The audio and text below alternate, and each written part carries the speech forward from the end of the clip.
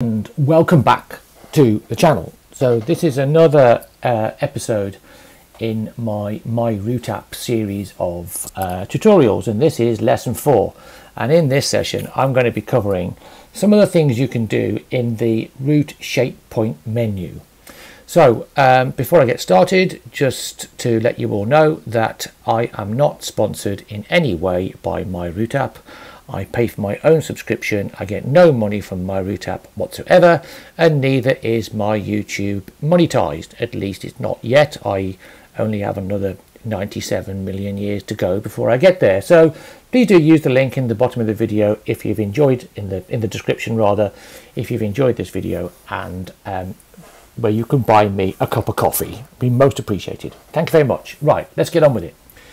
So what can you do in the shape points that I've previously called upside down pairs, but it doesn't really matter. It's this looking points. There's things you can do with these. So let me go and click on, I don't know, this one here, number 14. Let's go through these and have a look at what we can do with them. You can see I've actually named this one before, to bollocks to Brexit, because I'm kind of an anti-Brexiter. And if you're not if you are a Brexiter, no offence intended, but it's my video and I'll say what I like. So these route shape points, you can change them, rename them, or add information into them, is the first thing that we can do. If you find that you've got a line like this and not the rest of the icons you just saw when I was doing it, well then you just need to click on these 3 dots for more options, and here you go. So here you go, I can click on this point here, and this icon with the T on it to give it more text, and we can call it anything that we want. In fact, actually, you know what, I'm going to use a different route shape point, just because one that I haven't edited yet. I'll use this one.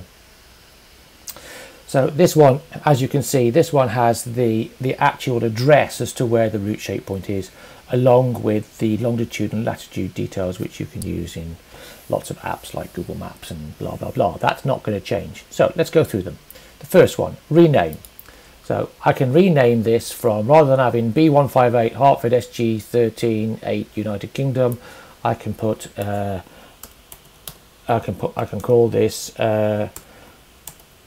meeting point my house, if I wanted to. And if you look there where it says that B158 da da da da, as I click OK, that in fact will change. Now underneath that one there is another one called notes, and I can add a note to this route shape point. So this is really useful if I'm going to be sharing my route with other people coming on my ride. So I might put something like let's stop here for a rest, whatever. We are going. You can put anything you like in there, and you can and if you watch again this bit of an area here, as I click OK, it will say, there you go, let's stop here for a rest. I'm now going to go across to the right. The zoom button does exactly what it says it'll do on the tin, or the button in this case. Click on zoom and it goes and zooms in to the route, which is really handy for when you want to drag the bottom tip of your route shape points to the grey line on your route, which you must always do. I've covered that in a previous video.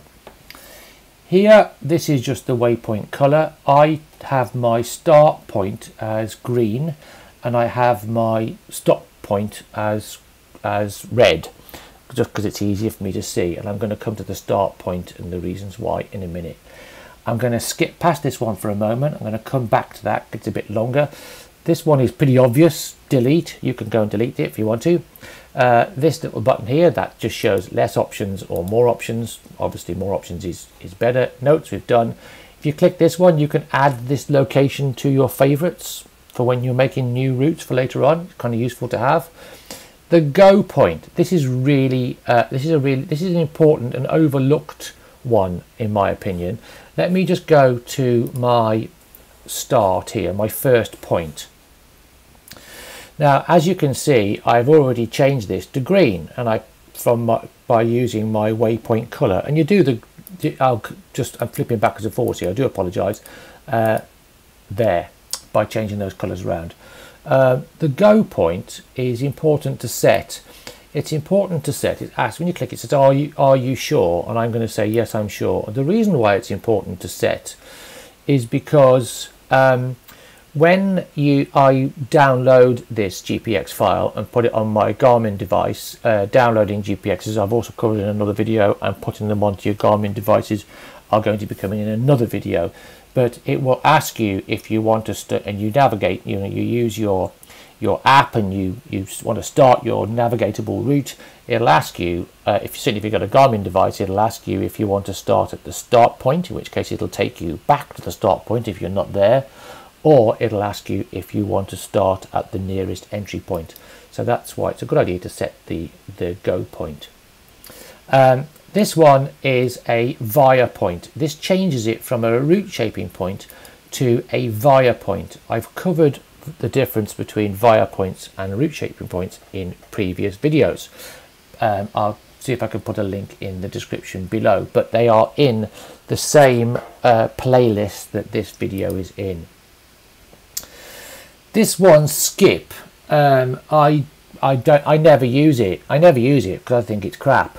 And the reason I think it's crap is simply because, let's make this a bit bigger so we can see what's going on here. Simply because if you do that, it skips it and it draws a straight line from the route shape point before it and the route shape point after it. So I'll just give you a demonstration. So if I say skip here, watch what happens. It then goes and adds in this straight line. Well, I don't see the point of it, and I'm going to actually undo that by doing this. So undo, by the way, is you can either press the undo button down here, or you can do Command and Z on a Mac, or Control and Z on a Windows or Linux based machine. So I don't see the point in that. Perhaps if you do use it, you could let me know by posting it in the comments below. I think I'm missing a trick there, so please educate me. I don't know what that is. And then the last one is adding a photo to your route shape point. I'm not going to cover that in this video because that is actually coming in the next video, which is lesson 5. I've got that planned. That's street views and uploading pictures. That's coming in the next one, so please bear with me. So let's go back to the one that I missed, which is this one, find a hotel. This is kind of funky because if you're planning a route, you might want somewhere to stay. I probably won't want to stay in the middle of the countryside somewhere, but let's go somewhere where there's a few more places around. Let's just go here. So I'm going to click on this one, and I'm going to click on here, find a hotel, and it's got a link directly with booking.com, and you can go and put in your date, you can go and put in the star rating that you want, you can put hotels by order, whatever, and you can go and click on search for hotels, and it will kindly go off and search booking.com for hotels in the area for you. I happen to know this hotel, they've just recently done it up.